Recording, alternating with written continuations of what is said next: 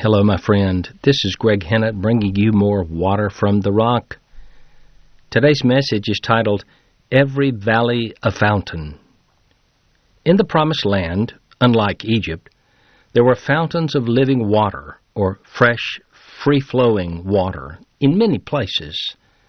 Moses described it glowingly as a good land, a land of brooks of water, of fountains and depths that spring out of valleys and hills, Deuteronomy 8, verse 7. But note, not all these fountains and springs were in the expected places. Like the flowing verdant hills of the Shephelah or Carmel regions, some were in more unlikely locations, dry, dreary valleys, like the unlocated but famous Valley of Baca, or more literally translated, the Valley of Weeping. In that valley of pain and grief and crying, God had hidden rich, untapped supplies of refreshment and joy and fulfillment. If, as many believe, this valley was a dark gorge on one of the roads by which the Jews trekked to their festivals in Jerusalem, this valley of sorrow led God's people to their greatest experience of refreshment, joy, and fulfillment, the very presence of God in the temple complex. And the psalmist adds something more.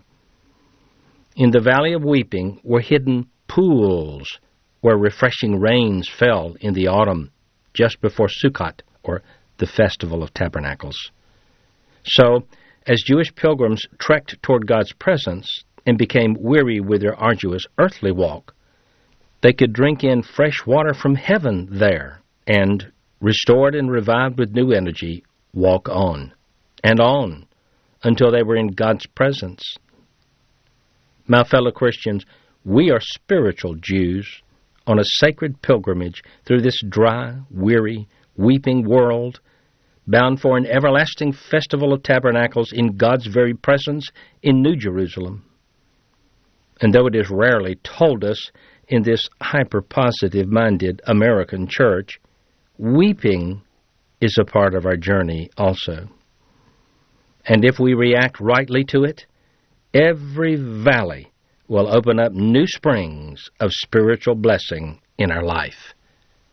So today, if you're wounded, you're winning. If you're weak, you're getting stronger. Or, as Psalm 84:7 in the Moffat says, they are the stronger as they go. If you're confused, you're about to receive greater clarity, new sunlight, and I'm spelling that SON-LIGHT. Sunlight that makes life's puzzles easy to understand from God's viewpoint. If you feel hopeless, the Spirit will soon open a new fountain flowing with irrepressible joy, the fulfillment of your long-awaited hopes, and much more. Yes, all of these blessings are waiting to spring up in your life as you pass through the dark, seemingly endless, sunless gorge of the Valley of Weeping. That is, if you, A, don't get offended with Christ over your hardship and sink into the hellish quicksand of self-pity, but instead, B, start digging for the spiritual blessings the Holy Spirit has faithfully and abundantly rained into your pools of pain. Jesus addressed the first of these two requirements when he sent a message to John the Baptist, who, at the time, was grieved and confused over his ongoing unjust incarceration. Jesus said, "Blessed is he whosoever shall not be offended in me," that is, shall not be disappointed in, stumbled by, and alienated from me because of hardship. Humbly and wisely, John received Jesus' corrective exhortation, and he went on, unoffended, to finish his course. Genesis 26:18 tells us, "And Isaac digged the wells of water in his painful valley of rejection at the hands of the envious Philistines." Not only so, Isaac was very persistent in his digging, When the Philistines persisted in making life miserable for him, he persisted in finding more fountains of life water, and more still, until one day they stopped resisting him and they gave up the fight. And Isaac said, Rehoboth, or Rumi, for now the Lord has made room for us, and we shall be fruitful in the land. Genesis 26:22.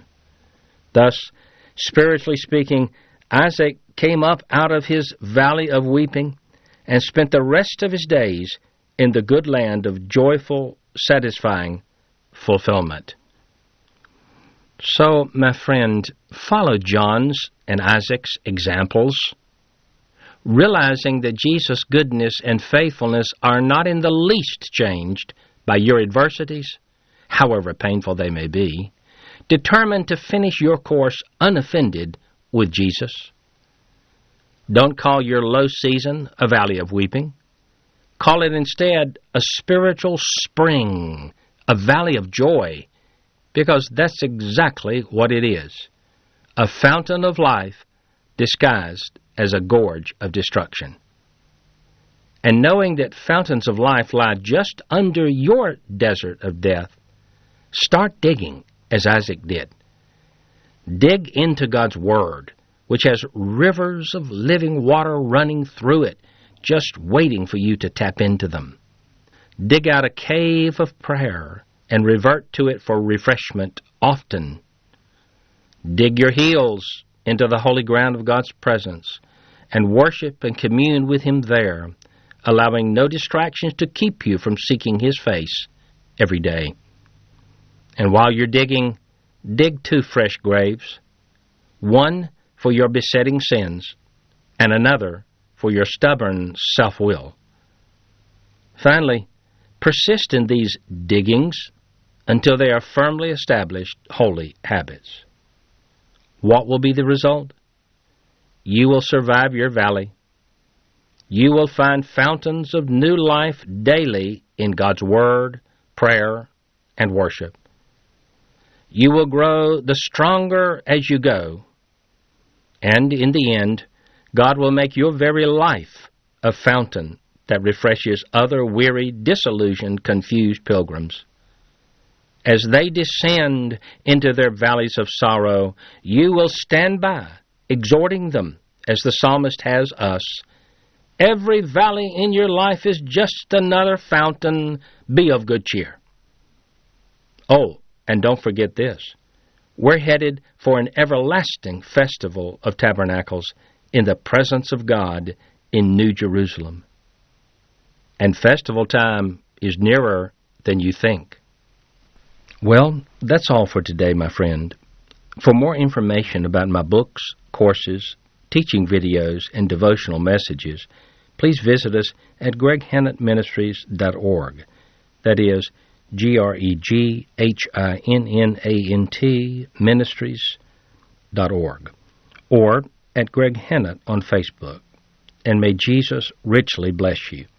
Maranatha, He comes.